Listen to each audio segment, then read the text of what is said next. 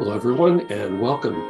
My name is Mike McMahon. I'm the Executive Director of the Hymn Society in the United States and Canada, and it's a real joy today for me to have an opportunity to have a conversation with Mark Miller. Many of you, I'm sure, know Mark primarily through the works that he's created for us to sing, and which are just so wonderful and so beautifully expressive of the lyrics that go with them. Mark is currently Professor of Church Music, Director of Chapel, and Composer in Residence at Drew University in Madison, New Jersey. And he's also the Minister of Music at Christ Church, which is a congregation of both the United Church of Christ and the American Baptist Convention in Summit, New Jersey. He's also a lecturer in sacred music at the Yale Institute of Sacred Music and Divinity School, where he co-teaches an organ course and directs the gospel choir. Well, I don't know how he has time to do anything else with all of that, but he continues to put out really wonderful work for us to sing, and has had a great influence on congregational singing in the churches in North America. So, Mark, thanks for being with us today. It's great to be with you. Thank you, Mike. It's great to be here. Great. Well, I was wondering if we could just start out by learning a little bit about you and how you came to be interested in music, and also how you came to be interested in serving the church through music, any early experiences you might have had.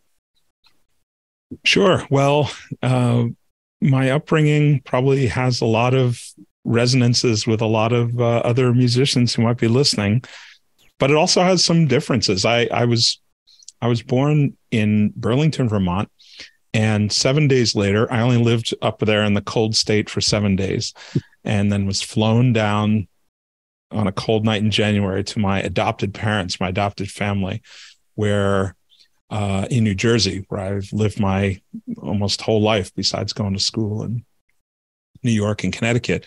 But the family I was adopted into I grew up with, there were 7 siblings, and 5 of us were adopted, and my parents, who were white, had, my oldest brother and sister were white, and a younger sister who was Black or biracial like myself, and 2 brothers and sister who were Korean American. So growing up was a kind of a special experience where I experienced, I guess I could say, kind of unconditional love from my parents. They treated me like I was their child, and they were my parents. And from the earliest times, I remember going to church. My father is a United Methodist pastor, as was his father, who was a local pastor in the Methodist Church, as is my oldest sister, who's now retired clergy Methodist pastor, as is her daughter, my niece, who's Methodist clergy, as is my cousin, who's United Methodist clergy. Wow. So, it's kind of a wild United Methodist oligarchy. I escaped being ordained, but being a lay person in the church has been super fulfilling, and what I feel is my calling.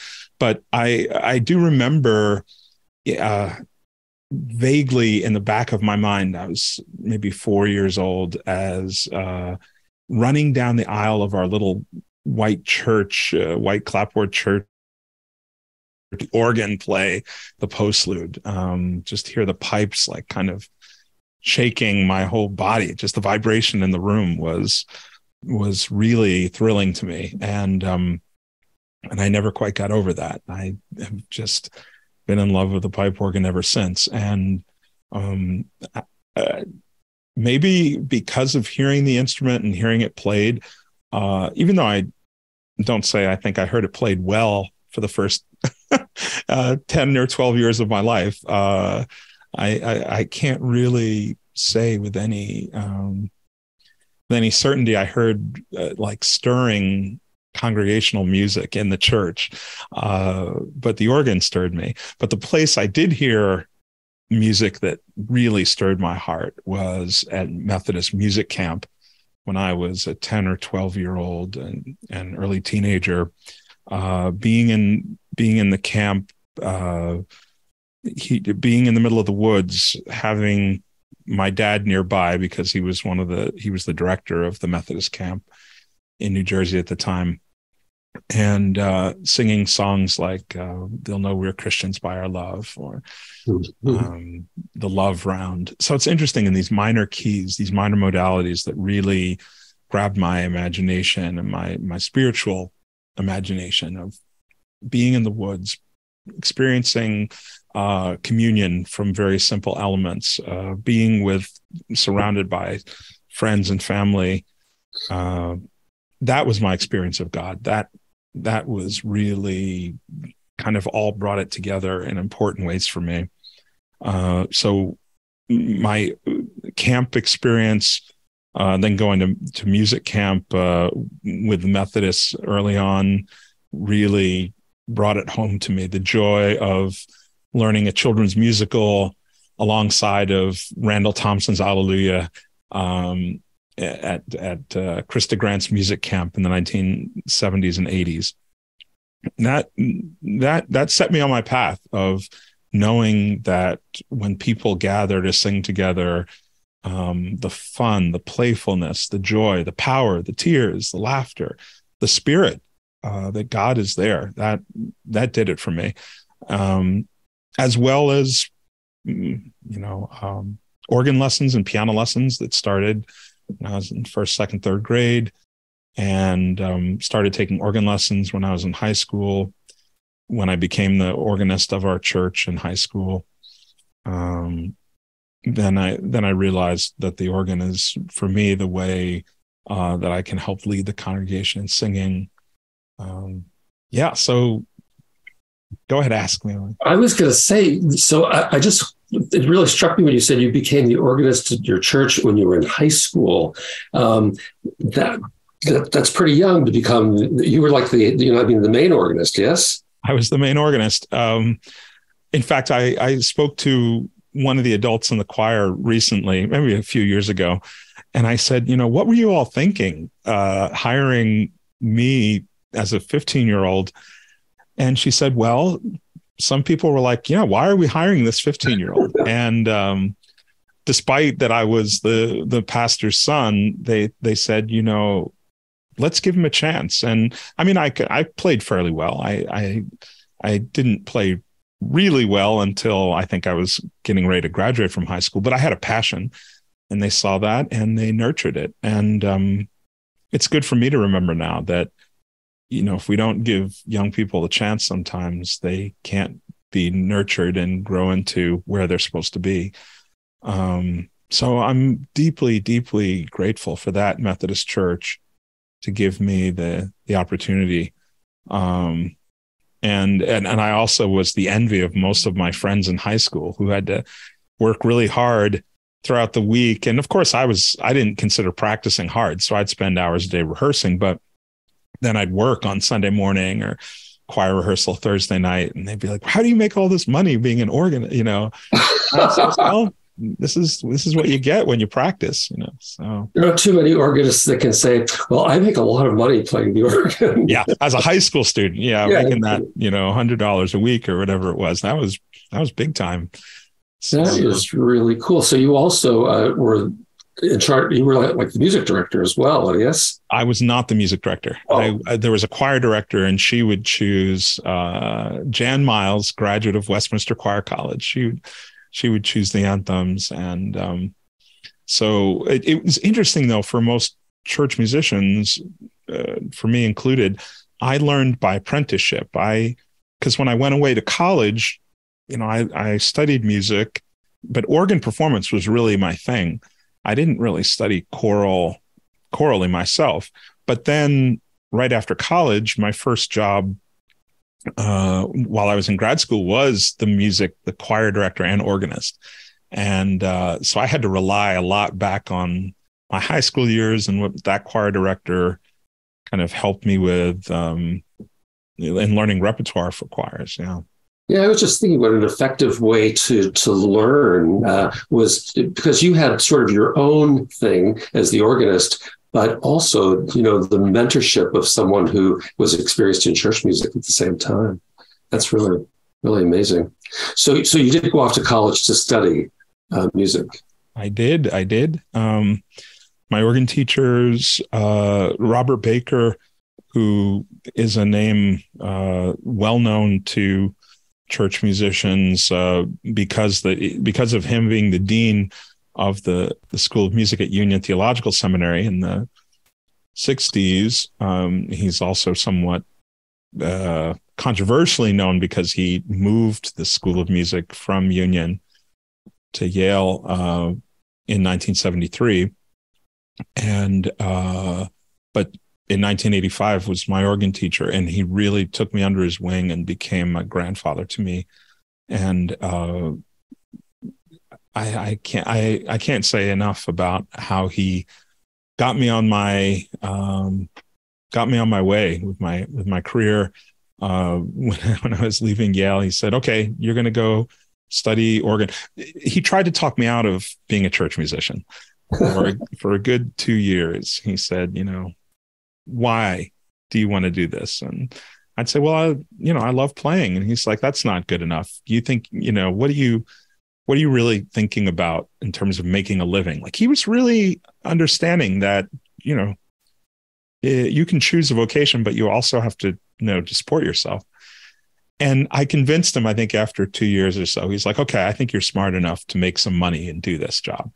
So that was that was a revelation, because I naively just thought I'd go off and be a concert organist or something. And I remember being organist for him for a summer at the First Presbyterian Church in New York City, where he was organist. And he brought me in and he said, "Now, Mark, I want to share with you the real secret of what a church musician's life is really about. Like, what makes being a church musician so satisfying and meaningful."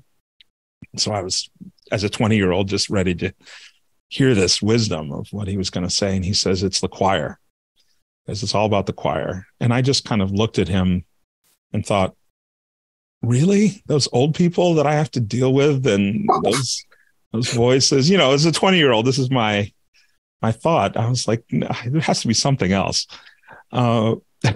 Now at 56, I'm thinking he's absolutely right. There is nothing greater or more meaningful for a church musician than to be in community with a group of people week by week, spiritually forming them as they form you for a lifetime of service. And that group, of course, is in turn the worship leaders of the assembly. And the choir, we know the ambiguous nature of a choir. It can be the most contentious place, but it also has the potential to be the spiritual power, the kindling that happens that really ushers in the spirit of God, because through the music and the singing, I think, is how we get there. So I love making music with choirs all over the place. I've been so lucky to experience helping enliven choir singing, which enlivens the congregation. And when I say choirs, of course, at Hymn Society, Mike, that means the congregate, everybody who's there. And that for me is a really, that's definitely one of my agendas, is to always make the congregation. It can't just be a group of people set apart. It needs to be everybody. I had a choir member that used to say that the choir was church within a church. And I guess it's also true to say then that it's also the choir within the choir, huh? Yes. Yeah, the choir within the choir. That's good. Yeah. Yeah, that's really cool. Now, you did go on to study more, right? You went on Julliard. I did. I went to Julliard and studied with John Weaver.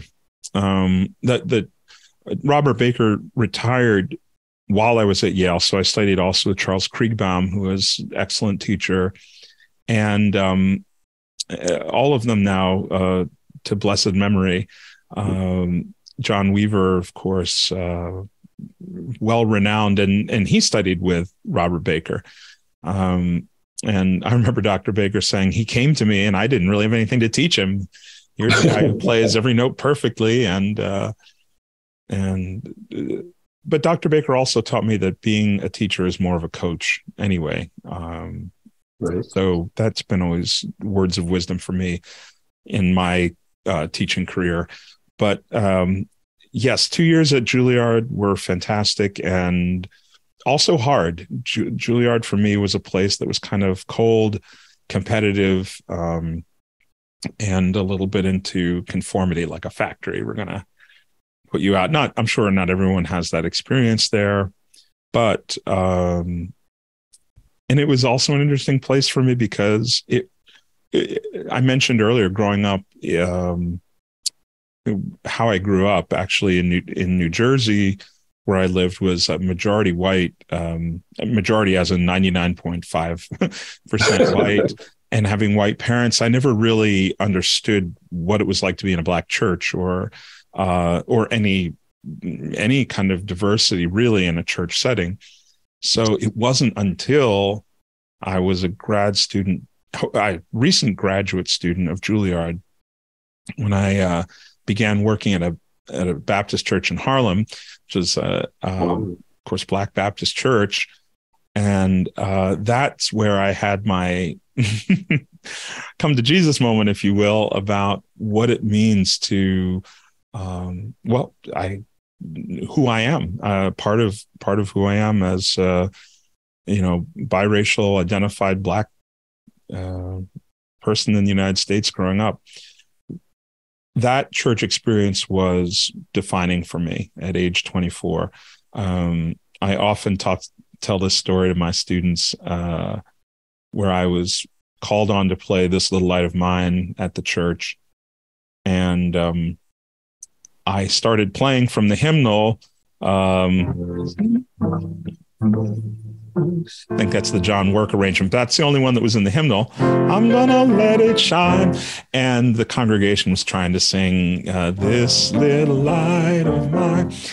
And, the congregation was about 800 people at the moment. And I was playing on this large Moeller organ. And the pastor stopped me after a verse and said, "Brother Mark, we know you've only been here a short time." What he really should have said is, "Brother Mark, we know you have no clue what's going on and that your cultural context, we assumed you knew something about Black church, but you obviously don't." But he was very kind and said, "We do this in a more upbeat way. You probably know the other way that we're trying to sing."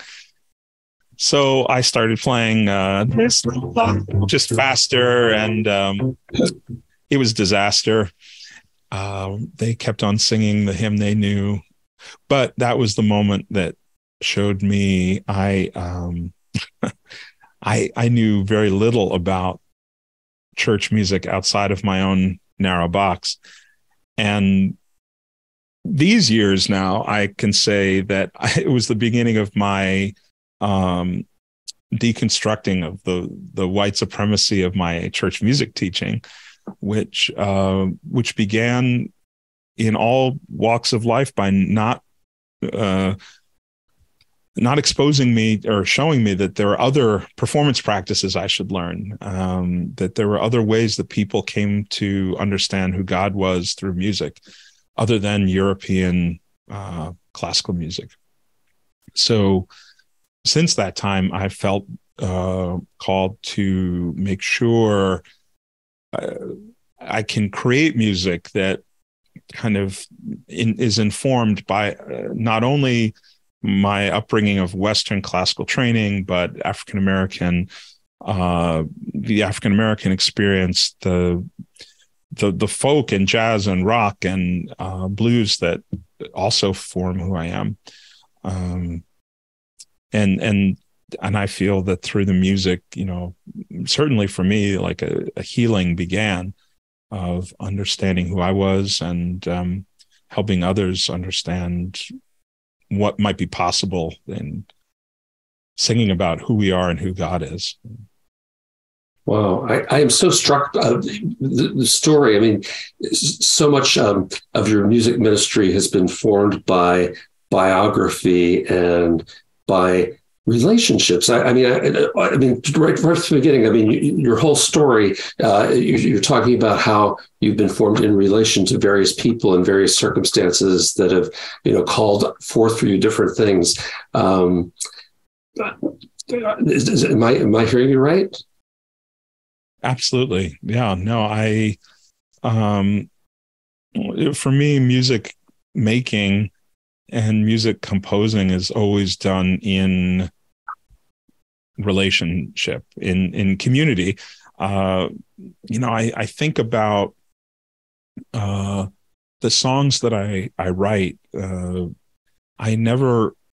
It's very, very, very rarely ever write something and just put it aside. I write it thinking about the community that I'm worshiping with every Sunday, or the community that I'm teaching at one of the seminaries at Drew or the Div School at Yale. And I think about, what would this say to them? Does this connect? Because that's really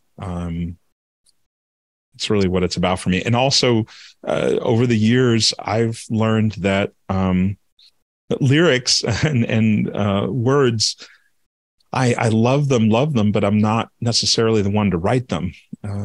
Sometimes I write them, but oftentimes I know the people that I get to collaborate with are so just incredibly gifted at writing them. Laurie Zellman and Lindy Thompson and Adam Tice and John Thornburg and Jackie Jones. I mean, the list is Dave Bjorlin, who's a new great colleague and friend and collaborator.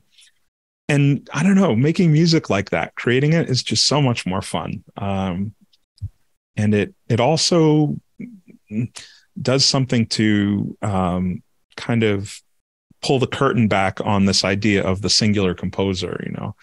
I just don't think that's true. Yeah. I mean, it sort of suggests that ministry is that it's fundamentally collaborative and fundamentally relational. That you're not just creating out of nothing for nothing, right? Exactly. Yeah, that's really cool. It's interesting. You talked about your background being mostly in organ performance, but I think you're certainly best known for your compositions. People know you through the music you write. How did you get into writing? Well, I started writing probably at an early age, just the creative impulse. I started writing little songs in high school. In college, I wrote some love songs because I fell in love, and I laugh at them today because they're sweet and naive. But I did try I wrote a choral piece in college, which I thought was based on the Beatitudes. And I just knew it was a masterpiece. And I had sent it I'd gone for a meeting with the choral director of the Yale Glee Club. And he sat me down and I played for him. And I was playing the piano like this and he was behind me. So at the very end of this long drawn out piece, oh my God, the poor man sat there for at least 8 minutes. I turned around, expecting the tears, and, I was ready to give him a tissue box, and very clear eyed, I said, what did you think? And he goes, that wasn't very good. And I said, well, is there a way to revise it? And he said, no. He said, no, I wouldn't revise it. Oh boy. And but the one thing he did say to me as I was leaving sheepishly, he said, Mark, don't stop composing, keep working at it. And at that point, I forgot. In high school, I had written an organ piece that was pretty good, called Fantasia for Pentecost. So it was written actually. I played on an Allen electronic organ, and one of the keys the contact was dusty, and it kept like skipping. And I was trying to get it working, and I just started. And this piece came into being. So it's kind of funny how dusty contact made that piece work. But thank you to Fenno Heath, who said, keep writing. He was absolutely right. That piece was just dreadful. I found it recently in a manuscript form, and I wasn't like Duraflay or Brahms. I didn't burn it, but I will not let anyone see it. So I just began writing, kept writing, and my church job in 1994. I wrote for them. I wrote a lot. I wrote Easter cantatas. I wrote anthems. I started getting commissioned. Now, mind you, everything from 92, 93, 94, 95, 96, I probably wrote 30, 40 pieces. None of them, maybe one or two of them, I would ever think that are any good. Most of them really just need to stay on a dust heap. But in 1998 is kind of when I started consistently writing something that I would consider worthwhile to share with people on a consistent basis. So, and it's weird to think now, that's 25 years ago? No. Yeah, 1998.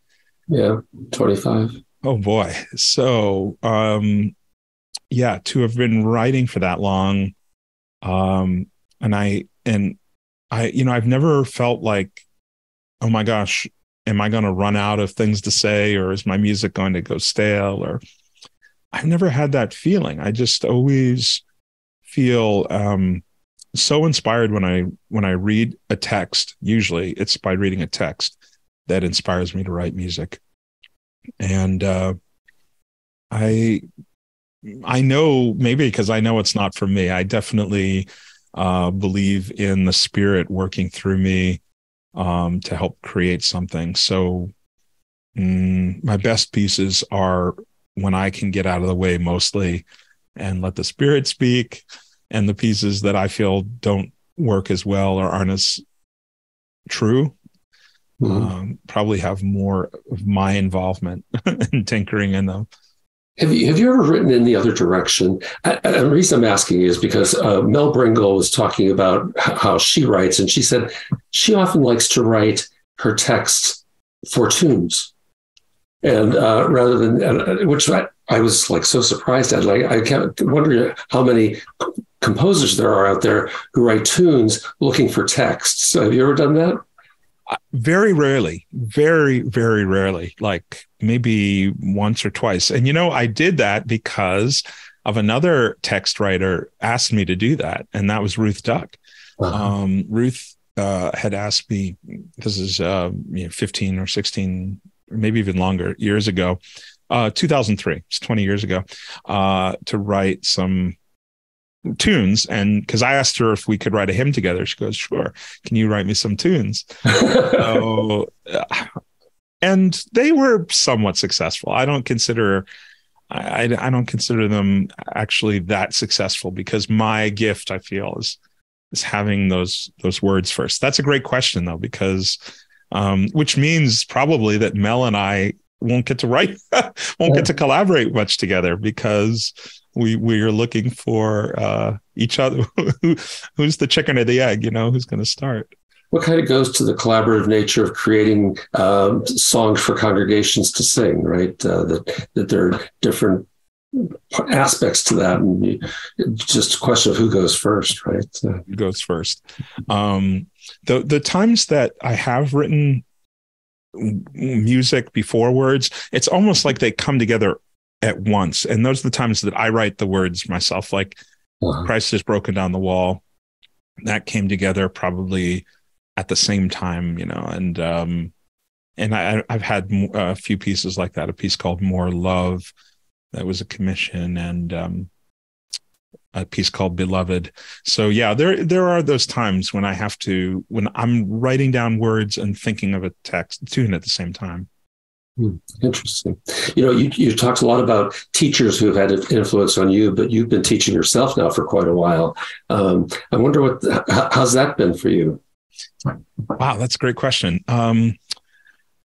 Well, I feel that I don't know. By teaching myself, that's a great question. I constantly look to others to see what they're doing. In terms of composing, I guess finding my voice is, something I'm doing on my own musically. In relation to others, I mean, I'm always asking trusted colleagues, does this sound like junk or is this okay? And because a discernment process I think is really important. Testing my way forward, staying open to the spirit, the creativity. I always want to find more time to write. Like I need to find more time to write organ rep. I feel like I have a lot to contribute there. And, but I'm also realizing that, I'm rather prolific, even having 8 jobs, I'll still finding the time. All of a sudden the time becomes very meaningful when you don't have much of it. And in those kind of secret hours or moments that you say, I don't have time for this, but something's speaking to me, and you make time. So maybe I shouldn't retire from all of my jobs, but some of them soon, hopefully. So speaking of your jobs, I mean, you're a professor and you have students too. So how do you, what kinds of things are you thinking about as you sort of work with people who are now being formed themselves?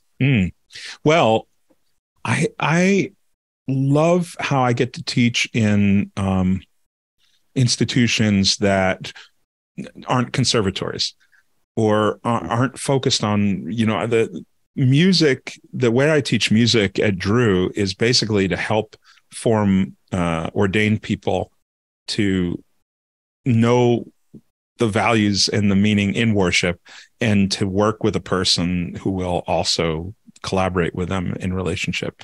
So in many ways, I'm not teaching people who are solely musicians.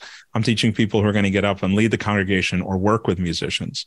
At Yale, it's a little different. Yale, I do teach church musicians, and I'm really the organists who are coming to Yale, to the Institute of Sacred Music.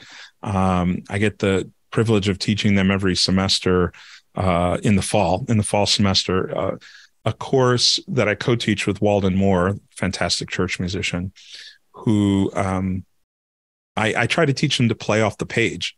And the experience that I had with this little light of mine, I begin there and say, you're going to learn how to play with your ears, close the book, and learn a performance practice that might seem foreign to you.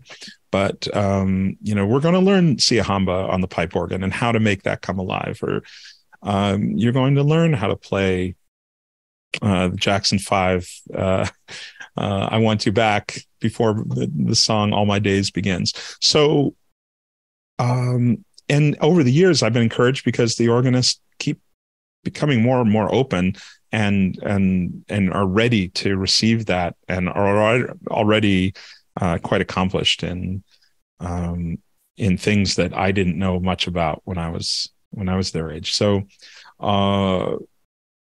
so mainly I get to be a joy, try to open up and give joy to a lot of people at seminary, to remind them what worship really should do, the deep joy, the deep sorrow, that's really what we need to touch on in our worship life, through music. I wonder if we could talk about the Hymn Society a little bit. I know you from the Hymn Society, and certainly members there certainly know you and respect you. And I wonder, how you got involved and what kinds of experiences you've had there. Yeah, well, what can I say? I mean, the Hymn Society is kind of, for people like us, it's walking into I don't know, some kind of Nirvana-esque Shangri-La for the annual conferences, and but when I first went, which might have been about 20 years ago, I got invited to hear someone maybe invited to go play for something in 2004 or 5, maybe it wasn't quite 20 years, 2008. It was out in San Francisco. I remember that, in Oakland area. And probably my first thought was like, wow, there's a lot of old people. A lot of old white people. And I myself at all reflected in that group. And when I think about that, and I think about 2023, I think about, yes, we are still a majority of a specific age and cultural background, but I also see us having come a really long way of being intentional about where we want to see ourselves. So even back in those days of, what am I doing here? I really was captivated by these people singing their hearts out. And I thought, maybe these are my people, because, they are singing their hearts out. And I believe in that. I believe in that practice of singing these, theologically, morally imaginative words to just incredible tunes and music. And I want to be a part of helping create what you all are singing. So but then probably about 10 years ago was my, I'm all in. I drank the Kool-Aid and I'm ready to be, ready for my casket to be pushed down during a Hymn Society annual conference, singing Draw the Circle Wide or something, That would be amazing. Not that I'm in a rush to get there to that. I'll promise to do it for you, Mike. Thank you. I'm closer to it than you are. That would be awesome. Wow. So I guess I was wondering about also your role in the United Methodist Church. You're talking about so many of your influences were Methodist, and I know it's been a hard time in the United Methodist Church, and I wonder how you see the role of singing and music in the church moving forward. Yeah, it's a great question. We are at the point where we were in 1844, in some ways where we were in 1939, and in the place of crisis, of course, comes the chances for opportunity and reimagining something new.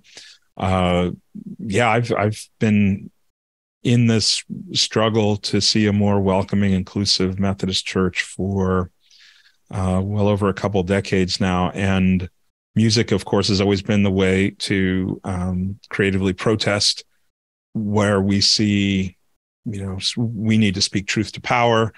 And it's always been, so people in the LGBTQ community and those who ally themselves know that we stand on the shoulders of others, who have gone before in the movement of social protest by singing in South Africa against apartheid, in Estonia. Estonia, the singing revolution, in our own country's civil rights period. I think also about Black Lives Matter and some of the lack of singing at times that I think we need to kind of recapture. But anyway, Methodism's always been a singing movement. Of course, Charles Wesley wrote the words, and they found some tunes, and people's hearts were moved. And because of our roots in that singing revolution, I think singing will play a very key role going on in the future. And, I'm humbled to know that my music plays a part in the reshaping, the dream of the new church that's coming to be. And, we just need to continue composing, singing, writing songs that show just how welcoming God's love is, and the impetus on us to create the world, to help create the world that God is dreaming for us. So very much in the path of the social gospel movement. I just set to music, or we just sang it on Sunday, Frank Mason North's "We're Across the Crowded Ways of Life." Right. She wrote, in the early 20th century. I'm firmly in that tradition and want to continue to help usher in the kingdom of God, here and now with the music. So I'm an optimist by nature. So I'm hopeful for our church, and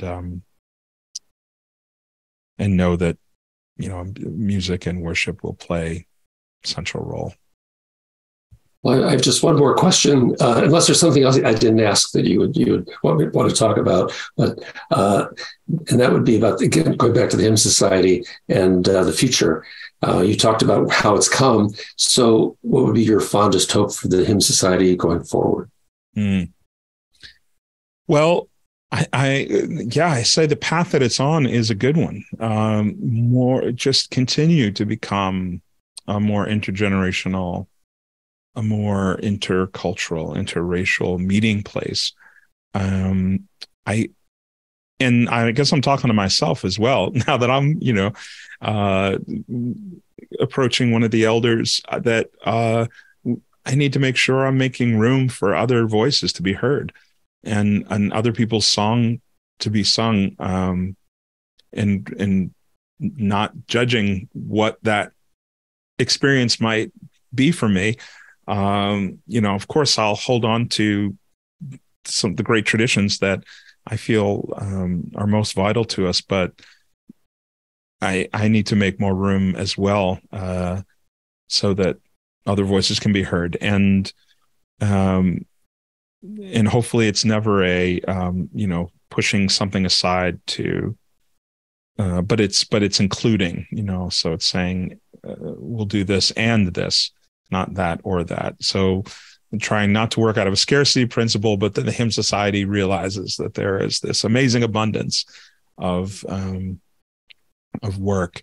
So, and it's hard for me because I look at all the hymnals behind you, Mike, and that's how I operate.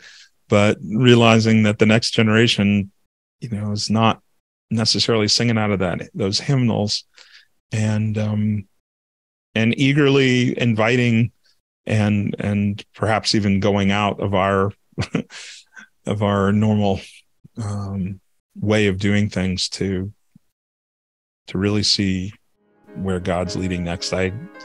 It's hard. It's hard. Being comfortable is where we're at, but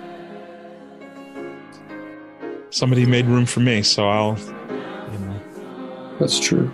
And you've you told a couple of stories that sort of model what it's like to have a realization that something needs to change. And I think that's a good model for all of us to listen to. I mean, you are such a treasure, and as a leader, as a creator, just by being who you are, you really inspire us all, and I'm grateful for that. Thank you, Mike. So I think that's it for today. I really am so grateful that you were here with us today, and thank you, Mark. Take care. Take care. Bye-bye.